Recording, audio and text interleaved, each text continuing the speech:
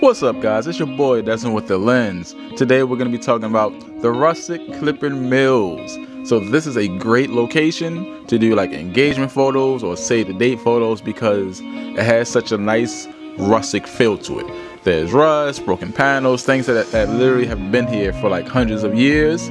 So it has a nice aesthetic to it. And if you're liking these videos, make sure you take the time to like and subscribe. Also, if you know any spots in Baltimore that you want us to check out, just go ahead and link them in the comments below. All you have to do is type in this address and it'll take you to this parking lot. And this is where people mainly shoot, but you can also go down the street to the secondary location that we're gonna show later on in the video. All right, here are some examples of my work at this location. Now do keep in mind, I use off-camera flash, so your images are gonna look different if you're a natural shooter. However, as you can see, the background in these shots is a whole mood. Okay guys, this location gets a 3.5 stars. It's very easy to get to, it's very safe here, and then there's rarely anybody really here. However, you can only shoot on the weekends within a specific time, as well as the fact that if you're there with too much equipment, you will be asked to leave the premises.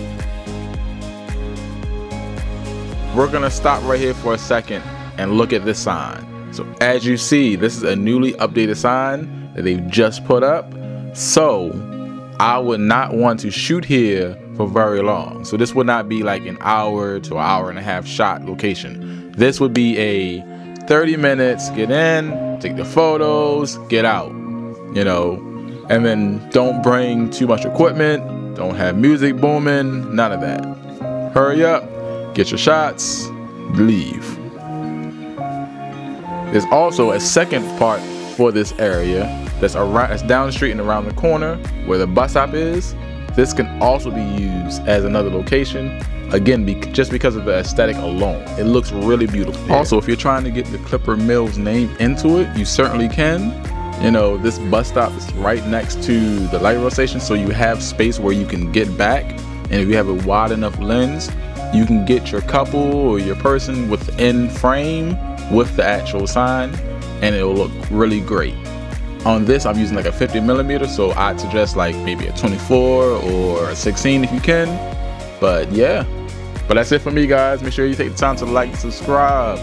Deuces.